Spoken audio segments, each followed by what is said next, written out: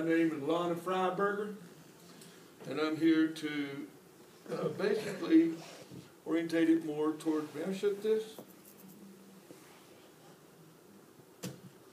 Okay, more orientated towards the changes that you want to make. First of all, we're working in a quasi-judicial matter. Is that correct, Brendan? This is the public hearing. They act as quasi-judicial judges?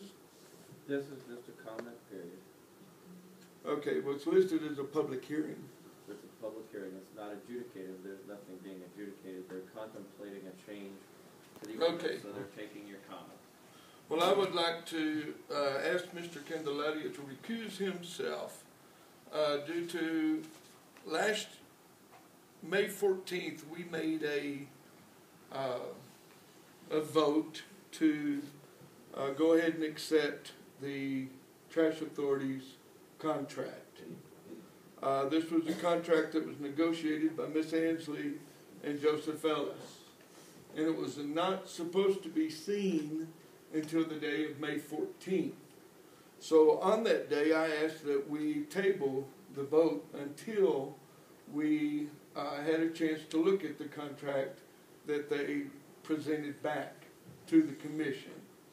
And so at that time, we had directed Miss Ansley on May 14th to go out for an RFP. I'm not for sure if we have to vote on ever RFP. I'm not for sure that when the commission gives her direction, she feels that unless we vote on it, she doesn't have to do it. But irregardless, I think 18, 19 months is enough time to get some type of damn clarification for it. But in this, on April 9th, a little over a month before, Mr. Candelaria visited the Trash Authority, and a email to Bill Williams from Joseph Ellis states that Leroy just stopped by on his way back from the commission meeting. He wants us to know he is 100% behind us. So before we ever even took a vote, they already knew that it would pass, and so that leads me to believe that him and Commissioner Tapia may have conspired because they did not want to take the time to read the contract anyway. Now in this, you have that you will take away, it's been deleted, any type of discounts. So the way the proposal reads now is that we will have to pay full service instead of the $83 if we hire a trash company to haul our trash, no matter who we haul. If you pass this, then that will effectively eliminate trash business in this county. Because who among all of these citizens and more are going to pay $240, $260 for trash service to your door in addition to $240, $250?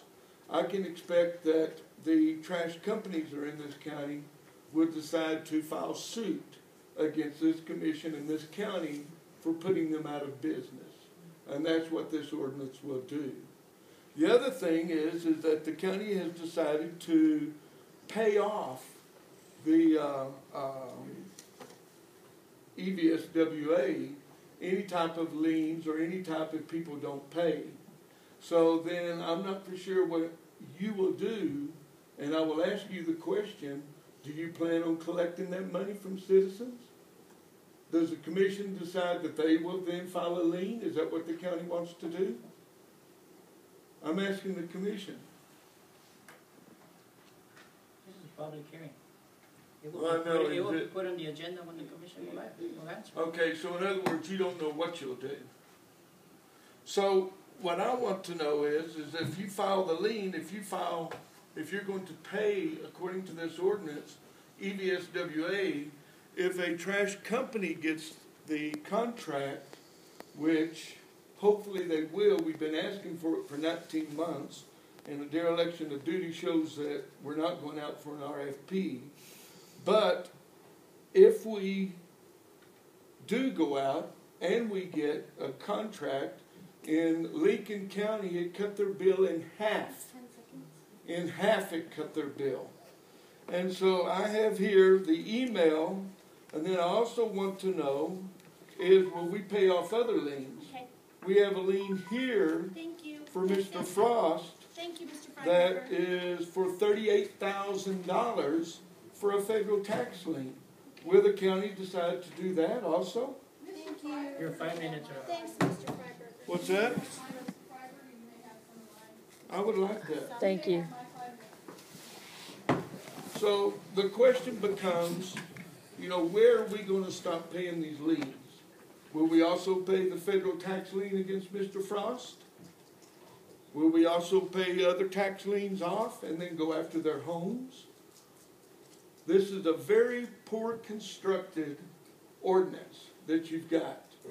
The people that are veterans, the people that have given their service for this country, you no longer will give them discounts. The people that are handicapped, the people that are disabled, the gentleman that Mr. Brister explained, he will no longer get a discount because of his disability. You don't have any legs, it don't matter. The Trash Authority needs some money. And at that, the Trash Authority is claiming that they're not making money, yet they gave raises. And they gave $20,000 worth of bonuses to all of the employees. This doesn't sound like a company that is losing money and needs all of this coming in. So Nick demonstrated that you can have a great safety program without bonuses. You can have all of this without. And if you manage effectively, then the Trash Authority could make money and still save money for the citizens of this county. So it's a public hearing, and I'm here to tell you, just like Mr. Salim, which apparently he didn't get punished or anything with the way he spoke to a commission. So I'm telling you that this ordinance you have, you can wad it up, and I don't even think it's good enough to wipe your ass.